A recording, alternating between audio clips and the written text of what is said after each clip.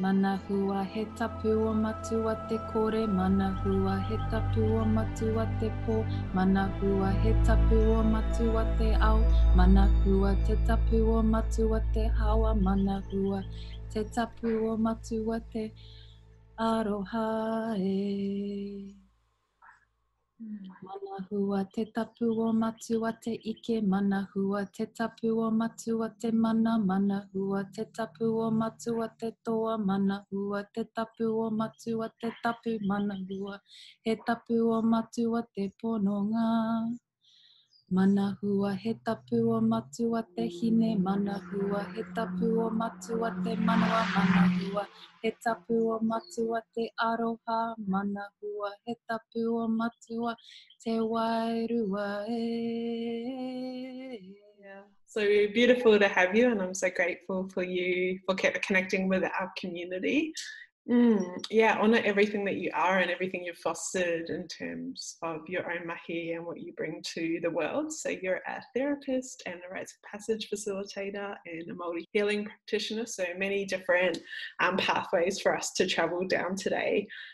Ko kaitahu ko waitaha ka iwi, ko kati Haaweatea hapu, no Otipoti te whānau o toku mama, no Poihākena, Sydney te whānau o toku pāpā, e noho ana Hawaii nā enea. I mostly work with people when they're going through transformation or big change, that groundless space or the space where something's being called forth. And I think right now we're in a big time of the unknown, so we're in this collectively, but those initiations are something that we get faced with or confronted with throughout our life, and places where our ground gets really shaky. And so for me, it's really a path of listening and supporting people to be able to come back into that knowing that they hold, and to be more comfortable in the unknown, and also for what is coming through from that place, you know. And we're in a world where I think we're all bridge people. Our tupuna always were as well. We're always holding two worlds. And how do we get really clear in what's being asked of us, and to have that internal ground, especially more and more as there's so much external stimulation. And I had a lot of identity shifts when I was younger. And starting off as an athlete, and then breaking my back and having a lot of injury, and fighting the medical system from about the age of 15 to 26, where they told me that I had to have a surgery, and feeling like in my whole bones that it was incorrect, like to remove my thyroid or to operate on something. And so just continuing to look beyond what I was feeling, and then finding my way through that healing. And for me, Te Ao Māori has been something that's been in my life since I was a child, even though I wasn't surrounded by it physically.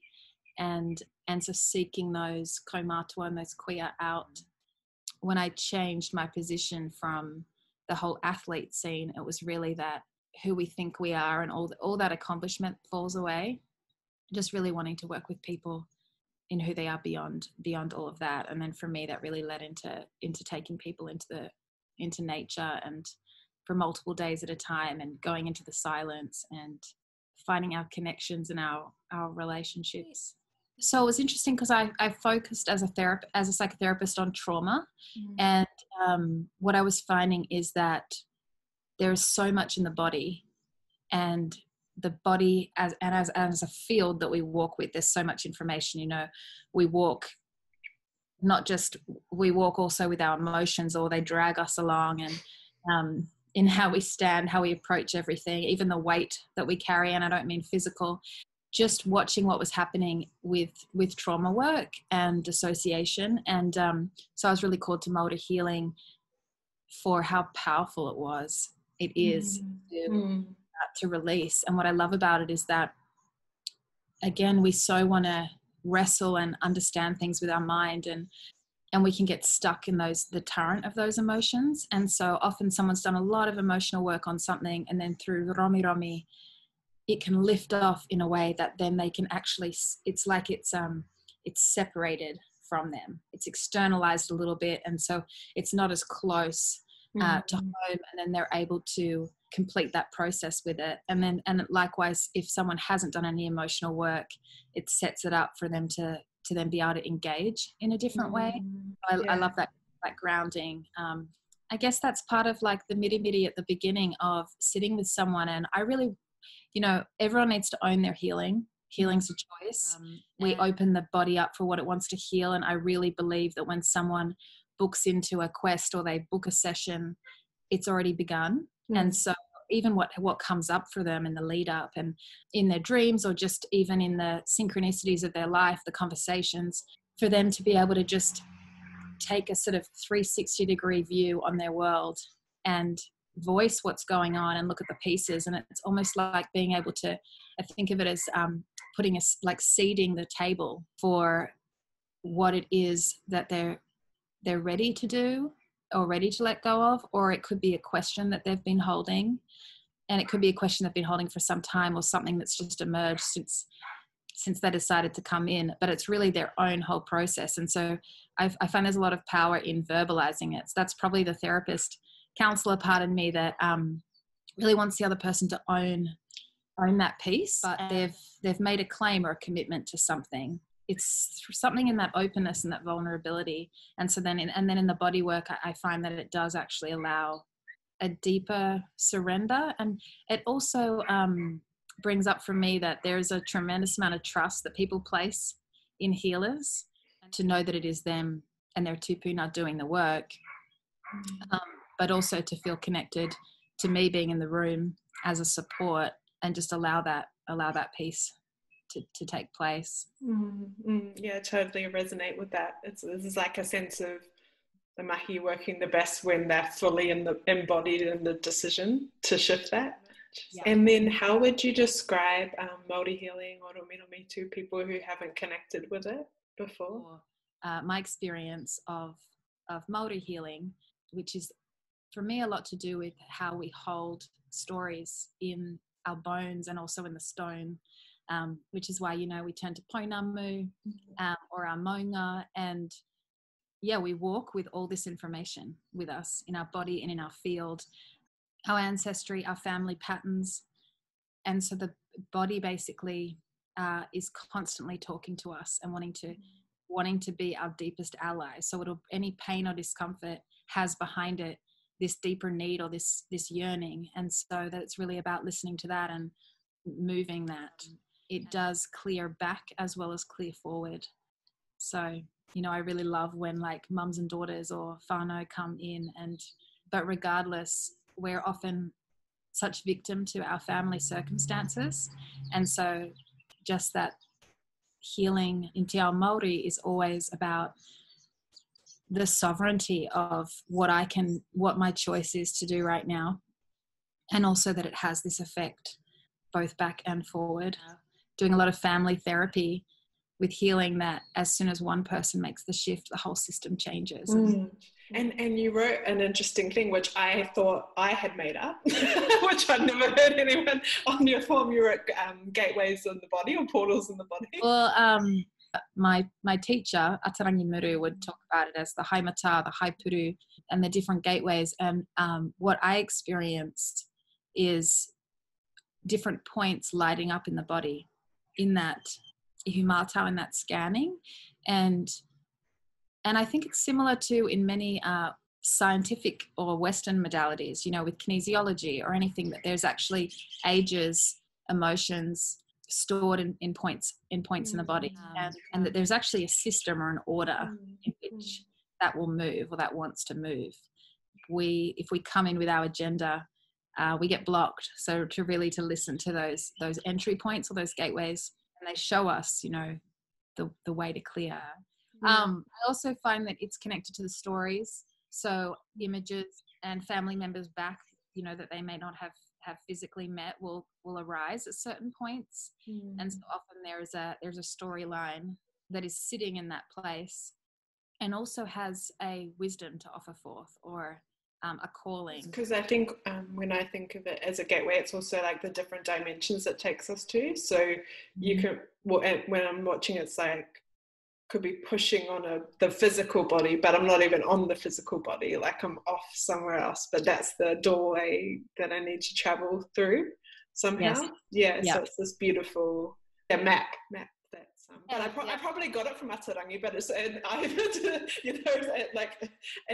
integrated within me, and then I didn't realize she told me. Ancestral blessing when we connect or when we listen, and I really feel this, that all healing is really listening. And same with stepping out into nature or embracing the silence and listening, or listening to the body, that's when we allow that ancestral blessing to come through. There's a lot of mamai or pain in our lines, and we often, in those pūrākau or those stories, it actually is the humanity in the stories that has the greatest humility and gifts for us. It's not, it's not the story that is just the strength. Those pūrākau change form and shape as we engage with them more and more, and allowing them to have a different layers. It's similar to the healing journey. It's like, as we expand our vision, the stories change shape. Yes. Yes. In the creation chant of that, we're only given in our hands what we can carry at that time.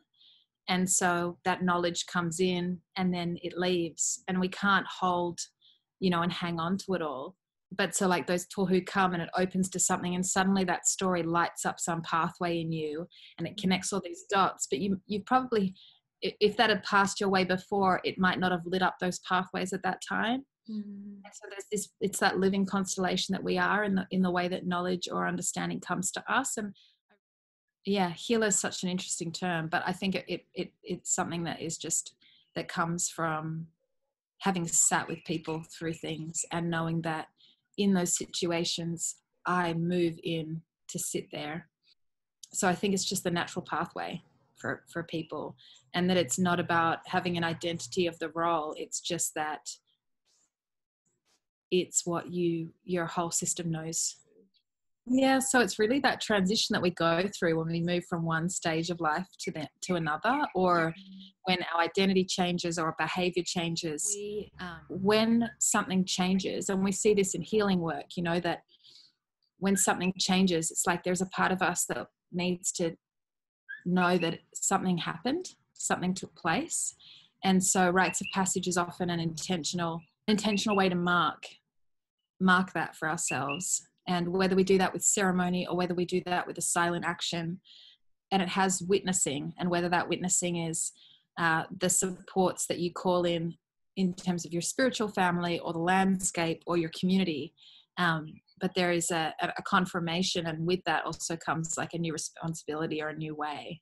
Losing a family member, or, losing a job and things falling away, and these sort of catastrophes where we're not who we were before. And so it is another way to look at trauma as well, that, we cannot backtrack. And that's such a part of the rite of passage, that there's a moment right before the threshold where we know what's going to happen and we just want to go back. And then there's this sort of realization that I can't go back even if I wanted to. And we step into the experience, and we're not the same afterwards. And so that needs articulation or an understanding. One foot in each world. And then what led you to place the hero's journey into a heroine's journey? And can you describe that journey for yourself in terms of creating that? Yeah, there is a couple of female authors who have written up the heroine's journey. Interestingly, Joseph Campbell, who wrote up the hero's journey, it was actually bought by Hollywood, and a whole because part of it, even though it came from this sort of timeless cycle through cultures and different landscapes, it's what we all move through.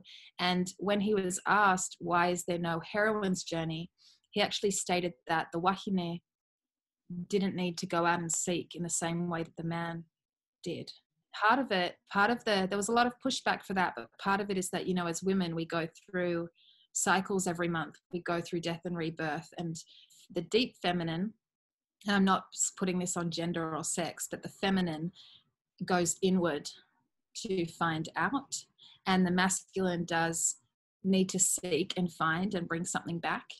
And the way that I work with it has a lot to do with how we reject our feminine in this current world, and we over-identify with the masculine of having to prove ourselves, one of the statements for the young girl is that she either wants to be liked by the man or like a man. And just, you know, how we kind of sacrifice that to fit in, and how we reject like our mother, to touching back on that yearning that we have for the feminine and what that means to each of us, and integrating our masculine and our feminine. I facilitate the heroine's journey with my mother. Interesting.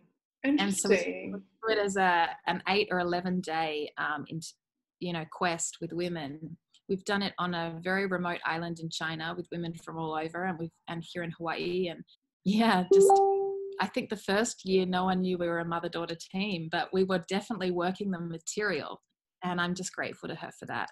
That's what we do as healers. If we speak outside of something, it doesn't reach anywhere. How powerful to do that with your mum. What is your view on potential like re-traumatization from this time that people might be experiencing? I actually feel like everyone is being given their perfect storm right now. I keep sitting with the question that there's nothing wrong. I think for a lot of people is that are being stripped away of many parts of our identity, in terms of the world that we have worked so hard at, in terms of the life that we've created and earned, and these long 10-year plans that we set up. And so there's an unfairness in the field, or a fear of wanting to return to life as normal. And I come back to Joanna Macy speaking about, you know, that we're in the great turning, and to hang on to life as normal would be to deny reality. When we deny or reject our experience, we always cause more pain. You know, we have to begin by embracing our current experience, even if we don't like it. But only through that do we get shown how to be, and then we can start to feel really connected and capable again. I think that actually all humans have trauma, and it is hard to avoid ourselves right now. It's like a revealing time. Yeah, but it is definitely taking us inward to things that maybe we have been asked for our attention for a long time. And then the biggest thing with trauma is obviously like, how do I stay present and grounded and in my body? And it, you know, what I'm hearing from a lot of people is that they have nowhere to go to. And so they're having to like emotionally regulate in these small spaces. So it is like a really pressurized test right now. It's a beautiful gift as well for us to learn how to, regulate on that level. Yeah, we're going to emerge much stronger, and families will emerge much stronger. And I'm aware that there are families out there that are that it's a lot harder for. I think it's very hard for us to set up space to actually listen to ourselves. And silence doesn't always look like silence, but it's where everything external quietens. And I sometimes think about it as like, you know, if you've ever been diving, where right when you're on the surface of the water, it's really choppy, and then you drop down a meter and it's calm, and the further down you go, the quieter it is, but also the quicker you move in that tide. And so how do I get into that place for myself? For me, that's been probably the most consistent practice for me, of the ways that I can drop into that listening. And I see that a lot in the rites of passage work with youth, you know, that they're being asked of all these things, and they're just a great metaphor to look at, because we all have that teenager in us that looks for this outside validation and wants that confirmation, and is wrestling with decisions. You know, I used to find decisions would just like freak me out. I could not handle decisions until I started to actually find a way to get in that quiet place where I could genuinely ask and also be willing to hear the answer. And just learning like what the difference in that voice that comes, you know, how do I even know that that's that true voice, and where do I feel that in my body? One, the pitch of that voice, or what that voice sounds like, it never says anything. It can be very direct and cutting. You know, for me, that voice doesn't use extra words. It's always kind. Many people have a different place in their body, but there's a place in your body that you feel it. Yeah. Whereas doubt, or like the opposition, or whatever you want to call it, that wants to sort of challenge and test us, it has a different feeling depending on what our strong sense is, whether it's hearing or a felt sense or, yeah. So I think that's a great question for people to start to tune into what that feels and sounds like. Yeah. And for me, at least, it's really subtle as well. Like, even though it can be direct, it's subtle. It's not noisy. So that's why it needs the silence to really hear. Like, whereas that agitation feeling is actually that cognitive dissonance or bodily dissonance that's happening where something's not right. So it's like trying to feel through that feeling. Yeah, that's a beautiful way to describe it. And it can just be nauseating and so anxious to sit in that place, especially when we feel an urgency. And I think part of it is that we feel like that fear of fucking it up, you know, it's like actually a fear of abandoning ourselves. If we make the wrong decision, you know, more often than not, when we choose based on an external piece or a relationship, something that we want to hold on to, we abandon ourselves. And that's like the deepest pain of all. It's the deepest loss. And, you know, we can feel it in our body, the weight of that decision, even though we can't understand it with our mind, because we're not used to choosing what's true, regardless of what consequence it will have. You know, we want to hang on to our attachments. It's a hard weight to be in. And it reminds me of like kia mau, kia tukuna, like what I hold on to and what I give. And that our whole body has this metabolism of constantly, you know, receiving the nourishment and releasing the things that don't serve us. But we confuse that. Like in our mind, we confuse it, and we confuse it in our energy and our emotions. So we often hold on to and carry a lot of things that are old or even dead. And we even carry, you know, people along with us and things that have hurt us. And then we also give ourselves away or even push away and reject the things that we don't like. That whakatoki of what do I really want to hold in my hands, and what is really time to release, and how do I move through the confusion of that. Even if I'm trying to carry another person and myself, I'm not serving either of us. Like, how can I actually whakamana, uplift everyone else, the other person, that they have their own, you know, that out of the deepest respect for them, they can handle whatever is also true for me. We had the opportunity in January to watch you mahi and do a session. How do you feel when you're in that flow of doing a Māori healing session or a MiriMiri session? You know, it's funny because through this quarantine, I haven't been doing that mahi until the other day, and I had missed that state. It takes over, and there's a part of me that is not there, even though it's a polarity because you're so present. I often feel so blessed at meeting the tupuna or the kaitiaki that come with someone, and just being witness to someone entering their healing in that way. And even when someone can, you know, articulate what is most needed for them, you can just feel how that has already shifted something. The attunement of that is hard to describe, but I'm actually loving working online.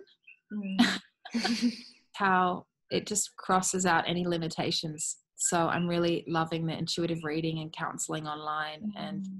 And we have a 9-month Rite of Passage training coming up for people that want to be facilitating ceremony and rites of passage. And I think there's something really fascinating about sitting with people all over the world in this intentional way and asking these deeper questions. And we're all in an existential turning right now. Super grateful for you and all that you share and exude, and it's felt on every level. Kia koe e hoa. O te puna ki o anahera, he oranga nākau ki te noho tahi, hui tahi, kōrero tahi. Ki te mihi kia koe, ki ngā oho tō wāra me ngā wairua me ngā mauri. Kei te wohoho te hiranga o ngā wairua me ngā pūpuna. Putahi o ngā mana. E no whana mai ngā atua. Kei tō hoho o tātou ara, o tātou aroa me ngā iwi, me ngā whānau, me ngā hapu.